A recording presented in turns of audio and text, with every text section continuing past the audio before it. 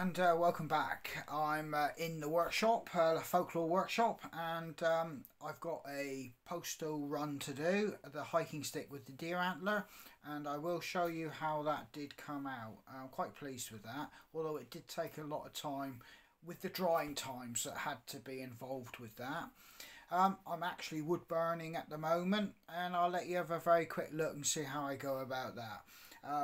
You know, I don't use a proper wood burning machine. I just use a soldering iron because I use that for other jobs as well, so I use it as a multi-faceted tool, shall I say, but it does the job for myself. But it does involve being a bit careful, or very careful, because I did actually have an accident a while back, and if I can find a picture I will put it on here, where basically as I was going around the shaft of the hiking stick with the actual burn soldering iron, it slipped as I was applying pressure, rolled over the hiking stick and across my thigh. I was wearing shorts, and obviously that left me with a very big deep burn. So yeah, don't mess about with soldering irons, get a proper wood burning machine. That's advice from a stick maker there. But yeah, I'm actually now wood burning, and I'm in the process of doing this one here. As you can see, I've got a hair drawn on it, and I've just started burning, and I'll quickly let you see how I do that. First thing to remember is safety. I'm wearing trousers. I've also got a pair of overalls on top of me should I slip, because I don't want another accident.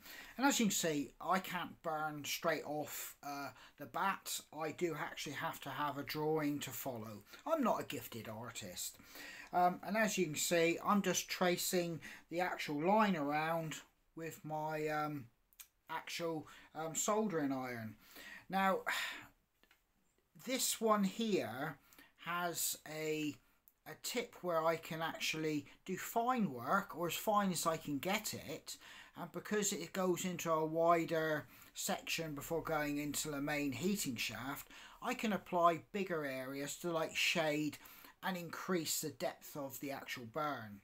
So basically, I'll just get myself set here. You can see basically it's just a case of drawing it back, and basically I'm using the conical of that tip to actually do most of the work. I can do finer work with the tip, like if I'm doing the eyes, going around like that. Or if I need a really big heavy line, I just bring it right down on it and I bring it around. And you can see I've instantly got a heavier burn there. So, like I said, you've got to be careful because you're on a round, smooth surface because it's sanded. You're applying pressure to obtain the burn, and it could easily slip off. And yeah, so it's all about being careful. You can see, you might not be able to see it, but I'm actually rolling as I go along with the line. I'm actually moving the surface of the stick, so I'm moving it, rolling it to allow me to try and keep a flat burn. Like I said, if you've got too much of an angle and you're placing pressure, which you do, you know, it can slip off. So yeah, you have to be careful there. And I'll just get this leg here done. There.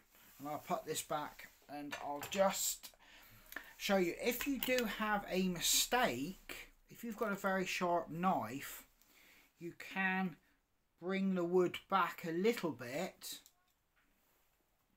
and then use some fine sanding paper to try and get it back out. You may not fully retrieve the burn mark, but you can get it back enough so you can reburn it to allow yourself to get another go or second pass to get that correct line. But ultimately, you really want to try your best to get, you know, that burn line as perfect as you can first time. These are only temporary measures. Worst case scenario, you have to sand it all the way back out. But because you're burning, you know, a depth into the wood, you kind of alter the profile of the whole shaft. So you have to be careful. These are only temporary. It's like this hair here. I can just get the sharp part here and just gently work it over the wood. And I'm removing bits of wood. As you can see there, you can see the dust on it. So basically I'm just getting it back. I don't really want to do this on a good burn, but you know, in the interests of showing, I'll just show you. And when you take it back, you've got to remember that you are actually creating a different profile to the shaft. And you can see there I've got wood dust there, and from that line there I've taken it back. But I will now have to sand that.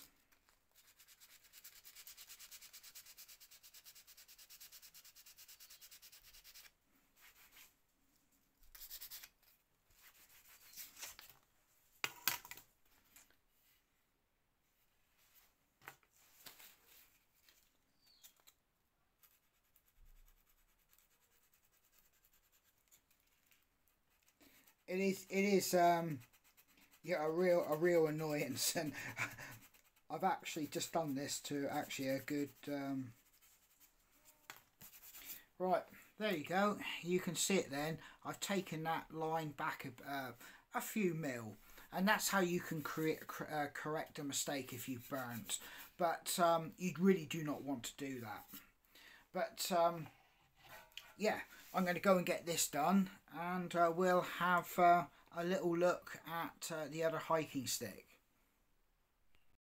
Yeah, one thing I did forget to mention, like I say, when you're doing real heavy lines, you can get a build-up of carbon and actual, you know,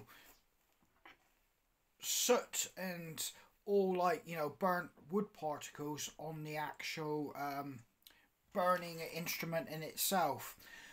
And that will need cleaning, because what will happen is it'll build up, it reduces the heat transfer to the wood, and not only that, it can actually leave a coloration, like a dark coloration, almost like you've had a pencil and gone behind your burn.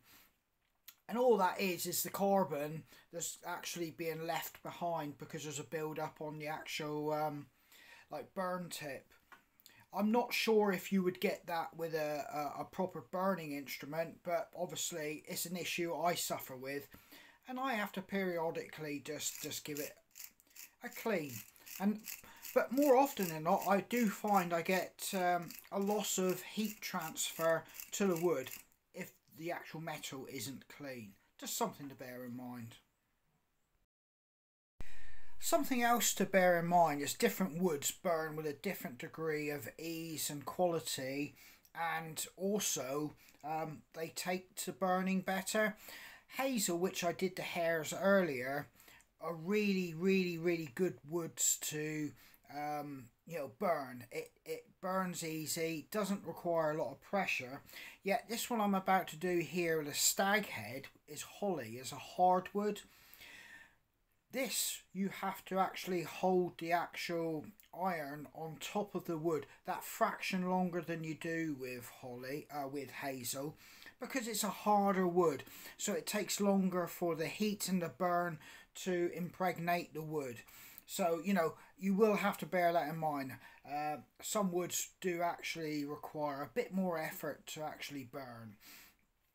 Also, going over bark, I don't have any at the moment I'm doing with bark, but I have always found that it is pretty much a waste of my time trying to burn bark. That's why if I'm doing one of my natural collection, I will strip a little area off, which I'm going to do the burn in, to reach the good, should I say, you know, heartwoods and the woods inside, which will take a burn.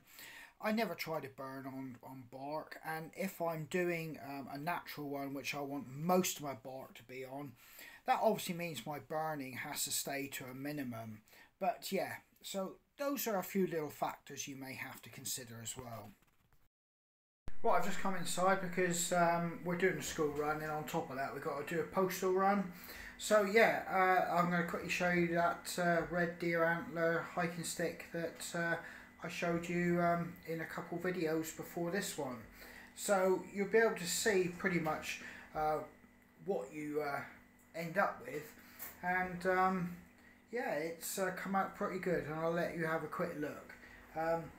You know, bear in mind it is exactly what the customer asked for, you know, so it might not be to everybody's taste, but it's, you know, what the customer wants, the customer gets. Right, so that's the red deer antler, and it's the wide piece from it.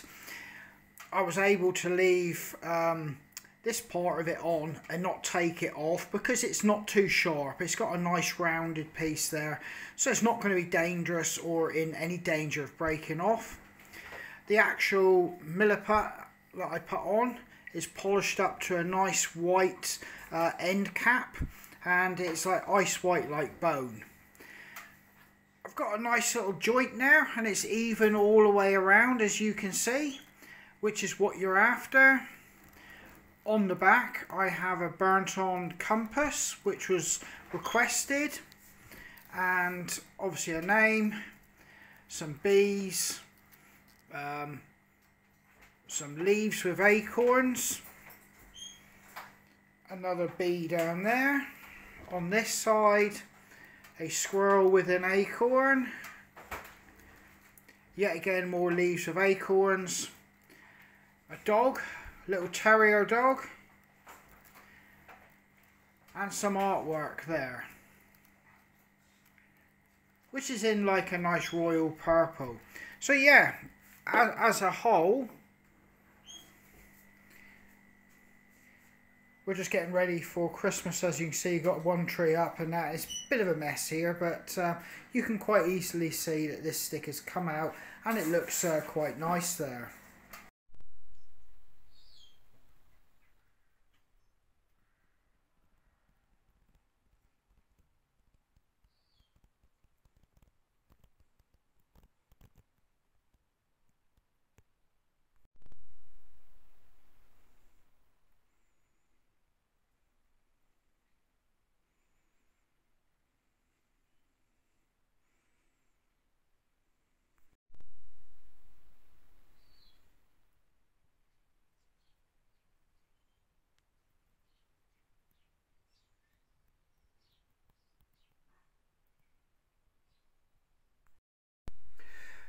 Well, you can see this is pretty much my last batch that I've got going through the workshop this side of Christmas, and you know, I've been very pleased, but it's been a lot of work. It's brutally cold in here at the minute. I've got no heating, so I'm going to wrap this up, give them a finish, and I've got to run to the depot to drop some sticks off to be delivered to customers. So yeah, next year I'll take you along on a lot more builds with hiking sticks. But the calendar is moving fast, and I do have to go and source my raw material. So that's harvesting sticks. So pretty much that will be what the next few videos will consist of. You coming along and seeing me harvest sticks.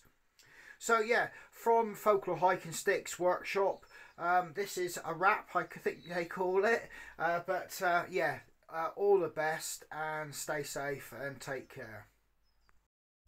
Yeah, so like I said, we've just come into town to drop this stick off, another one that we got here. The ticket's been printed, it'll come out, then I'll attach it, put a bit more sellotape. I mean, I do like to put a bit of extra tape over the ticket to make sure, obviously, it doesn't get taken off in transit. The advantage is with this system, rather than the courier coming to the door, it actually seems to be a lot faster and better service for the customer, so that, you know, there's no extra loops in the transit to the customer. It seems to be more direct and faster. The disadvantage, by coming here, I always get myself a Costa and chocolate bar, so it's you know, I'm putting a bit of weight on and I'm spending money I don't really need to spend, but who isn't addicted to Costa? So I've got the ticket, and I'll quickly show you what I mean about the sellotaping of it. It's quite important because these tickets they generate in the shop, you know, there's a danger that they can unpeel. It's just a sticky label, that's all it is. So I put a little bit of tape just to guarantee its security. So from there, as you can see, I've just wrapped it around, and I've put tape on each side running down there and also around just to help secure it. Obviously I'm not showing the whole complete label for reasons it's a customer, but obviously I'm now going to take that in and go and grab my Costa and chocolate bar.